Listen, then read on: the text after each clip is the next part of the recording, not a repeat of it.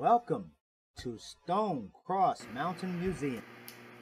Hi, my name is Don Hopkins, and this is Stone Cross Mountain Museum. I'm the owner of it, and I have spent 30 years in collecting and assembling this museum collection. This is the only museum collection like this in the world, and I've made a documentary to share this with the world. So as you view this documentary, I would like for you to share it with your friends so they can learn about this natural wonder and miracle of creation.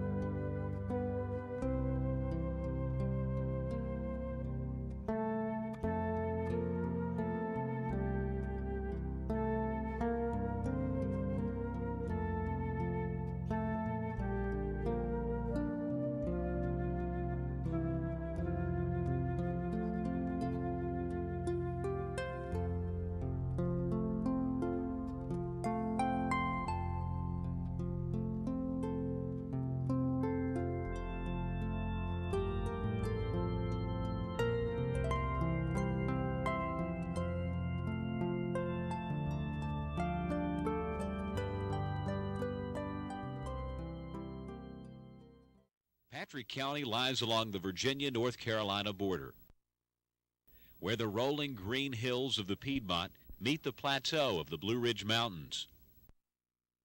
Stuart, Virginia, which is the county seat, was built along a major passage to the western frontier and is nestled in the foothills of the Blue Ridge Mountains. The gateway to the Blue Ridge Mountains, Patrick County has been blessed with nature's abundance. The Bull Mountain can be seen in the background from many parts of Patrick County. Some views are very picturesque, like this one on Highway 57 near Ferry Stone State Park. It is beautiful in all seasons. Mabry Mill is located on the Blue Ridge Parkway and is one of the most photographed scenes in the whole state of Virginia. Ferry Stone State Park is located on State Route 57 in northeastern Patrick County, Virginia. The park has more than 4,500 acres, with picnic shelters, camping and cabin areas, hiking and horseback trails, and a 168-acre lake for water sports. Visitors to the park are allowed to hunt for the stone crosses in designated areas. Although people have been coming to Patrick County to hunt for these crosses of stone for many generations, most of the people in the world have never heard of this wonder of nature. The mountains, streams, and rocks are ageless, timeless, and beautiful. They are a source of wonder and inspiration to those who enjoy the opportunity to relax and reminisce on the past while experiencing the peace and beauty of the present. The Bull Mountain stands alone in Patrick County and is nearly 3,000 feet above sea level at its highest point where the fire tower is located. As you enter Patrick County from the east, the Bull Mountain Range towers majestically above you. Your first view of Bull Mountain is panoramic.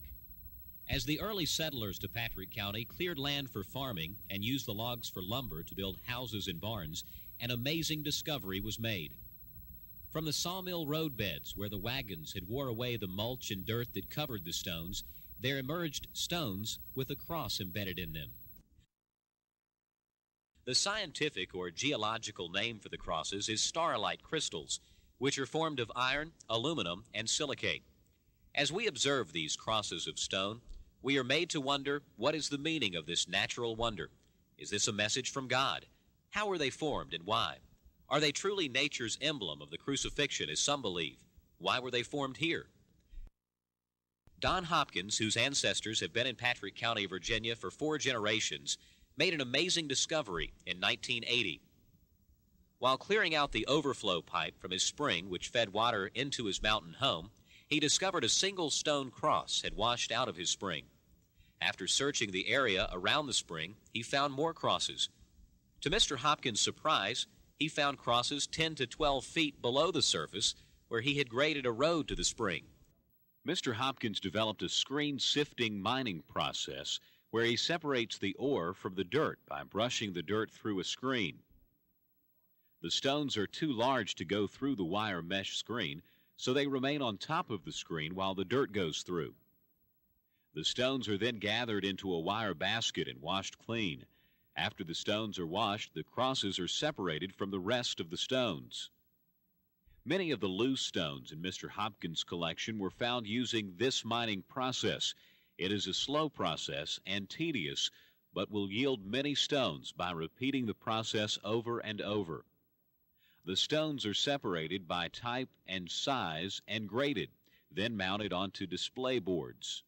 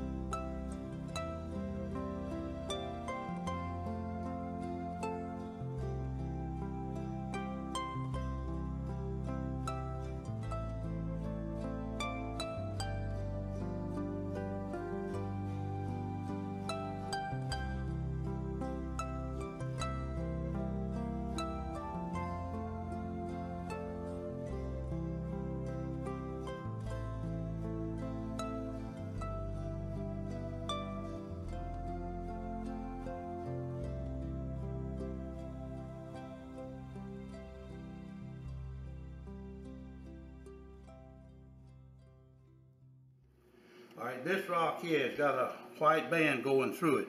Now, when that white quartz went into that rock, it was molten liquid. You can see the little crosses there. And this one right here, you see all those little specks, that's where the garnets were, and they've weathered out. Now, even with my glasses on, I can't see the shape of those dots. But I took a picture with my floppy and put it in the computer and enlarged it, and it's got the shape of the garnets. This is a hard rock, where I was talking about a while ago, different hardness. This in here, you can see the cross is still there. This is a hard rock. This is a soft rock. The soft rock will weather out and release them. And these are some more of the Georgia stones, and you can see how large, how huge they are. and how perfect shaped they are. Everything that you see in this museum is the way they come out of the ground. They have not been cut or altered or shaped in any way. Right over here is a good display. It's got different places: Russia, North Carolina, New Mexico, Wisconsin, Minnesota, Patrick County, Virginia, and you see how small some of them are. It's just perfect shape, as tiny as they are. That's the St. Andrews, and this is a cross. They come out of the ground completely perfect, even in microscopic sizes. And this one right here is my pride and joy. It's got 6 rosettes on it and 6 crosses. And we carried this rock over a mile to get it out of the woods. And if you find a rock with 1 cross on it, that's a good day. But to find one that's got 6s, and you see how this is in layers. Each one of them layers represents a time cycle. So I've had people ask me, you reckon it just popped up like a snowflake? But this shows that they was formed over a long period of time. And right back here is another peewee, small enough to fit inside the loop of a hairpin. This display has some of the natural stones. This comes from Patrick County, from the Bull Mountain. I've got little markers so you can identify the crosses. Each place is a marker, is a cross. You see how many crosses is in a rock like that. Now, some of the crosses just on top of the rock, some of them go all the way through. So it's a variety of structures. This one right here, it's got a real good cross. It's got 4 crosses on it, but on the left edge of it there is a real pretty Roman cross. And there's one in this corner right above that dot. It's facing towards me. It's as perfect as any of them that's ever been cut out. And you can see where the markers are. You can see the crosses. I've got a beautiful collection. That one's right on the edge of the rock.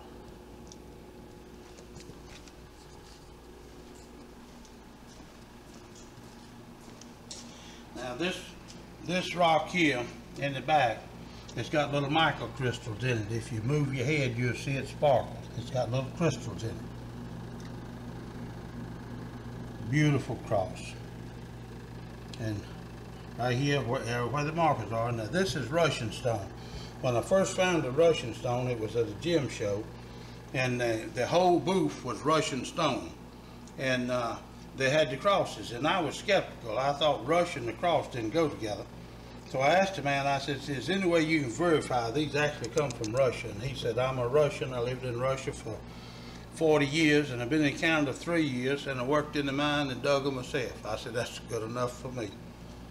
And this one here blends in with the rock, but you can see how perfect shaped it is. Here's one that's half buried. This has got a beautiful cross on it. And right on the front of this one here, and where the dot is, and then you can see the Russian stone. This is some more Russian. Now all the Russian that I found is in this white silvery matrix type rock, and it's like a sandstone. It'll granulate if you rub it.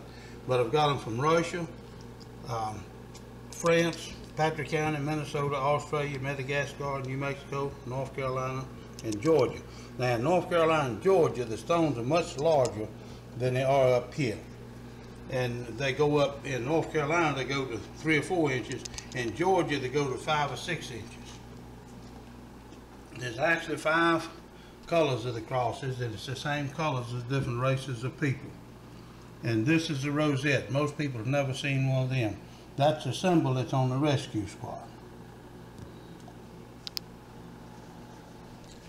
Now they're formed in a thickness scale from paper thin to 2 inches or more. They're on a hardness scale from 0 to 7.5. Now 7.5 is the hardness of quartz. There's 5 colors of them, and it's the same colors as the different races of people. They go from nothing to perfect in every stage in between. In other words, the first is just a very faint image of a cross, and then the image gets a little plainer and a little plainer all the way to a perfect cross. And they're found in the matrix rocks and loose in the dirt. So the loose ones came just like they are. They haven't been taken out of the rock. Now this is one of the thick ones. You can see how thick that one is, and back here and here. But all these crosses, everything you see in this tray, this is a natural shape. This is the way it come out of the ground. It has not been cut or altered or shaped in any way.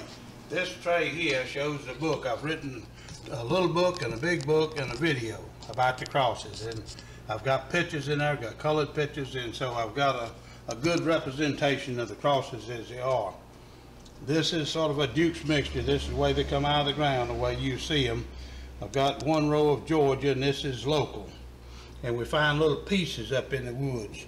And so if it's anything on them, we'll bring them out. Now this shows the different stages of development from nothing to perfect. The first stage is a faint image of a cross, then the image of the cross gets a little plainer, a little more detailed, all the way to a completely perfect cross. And it's the same in all the shapes. Now this one, you can see how narrow the cross piece is.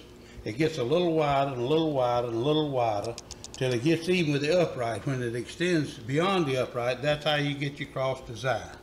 So it's in stages. Now this is the thin one. That's a little thicker, little thicker, little thicker. You see everything is in stages, in increments. This is some more of the Russian stone. This is the first little tray I built to show the sizes of them. They go from less than 1/8 of an inch to 2 inches, and it's a graduated size scale. So, and there's actually 3 basic crosses: the Roman, the Maltese, and the St. Andrews. Now, watch my fingers. This is a St. Andrews, but you can get many different shapes in that one shape. So it's 30 or 40 variations, but all of them come from 3 basic shapes. And then there's a single crystal. The single crystal don't have a cross, but you can see it's a formation because it's got a definite shape.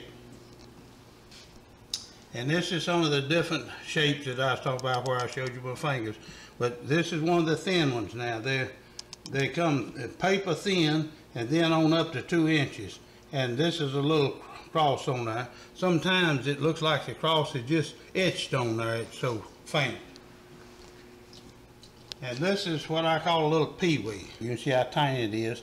Some of them are so small they'll fit inside the loop of a hairpin. And then this one has got little bumps on it, but that's little garnets. And so you see how smooth the planes are on this one. If this had been cut with a tool to make it that smooth, the little garnets wouldn't be there. They'd be cut away. So that shows it was formed that perfect. Now these are in the rough, but you can see some outline of a cross in each one of them. And when the weather out of the base rock, it sometimes leaves some of the matrix rock on it. But you can see some of them is just almost perfect. These are weather stones, and after they lay out for hundreds of thousands of years, they weather down where you got to look close to even see the cross. And all the little specks is little garnets. Now, this one right here comes from from Georgia. It's 4 inches. The St. Andrews is 6 inches, and the single is 5. If you look down this way, you'll see 72 sizes. These 3 trays are Virginia, that's North Carolina, and that's Georgia. So the further south you go, the bigger they get.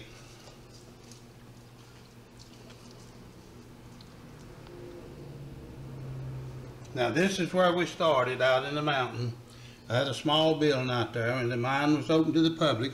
Then we moved down on the highway to this location, and then we moved down here where the museum is. So we've had 3 different locations, and we dig the dirt out of the mountain and shoved it up into buckets, and then we take the buckets and put them on the screen table and brush the dirt back and forth, and the dirt goes through the screen.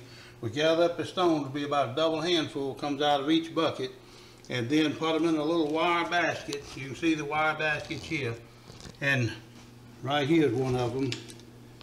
And submerge it in a 5-gallon bucket of water and turn it back and forth like an agitated washing machine, and go through 10 buckets of water. I've dug out of the mountain over 3,000 buckets of dirt. That's 30,000 washings. That's what it took to get the collection I've got.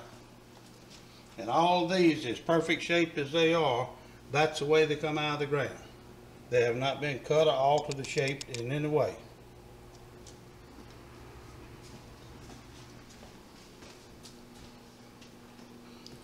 Now, there's symbols in the rocks, individuals and in the rock, and these are the symbols.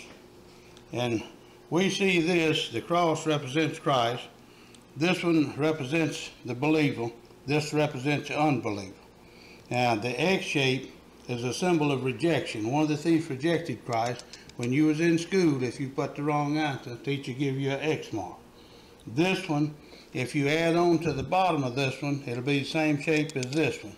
If you shorten the Roman, it'll be the same shape as this one. What I'm trying to say is this shape is in this shape. The believer is in Christ, but you can't put the unbeliever in there. It don't match. Now, we live in a country of symbols. Let's say, for an example, you see the Chevrolet emblem on the front of a pickup. It don't say Chevrolet nowhere, but you know that's a Chevrolet because of that emblem. If you see McDonald's arches, a 3-year-old can tell you what that is. Now, what the cross represents, the three top points of the cross represents God the Father, Jesus Christ, and the Holy Spirit. And the bottom point is one way. There's only one way to God, and that's through Jesus Christ, His suffering, crucifixion, and death on the cross. We believe this is nature's emblem of the crucifixion.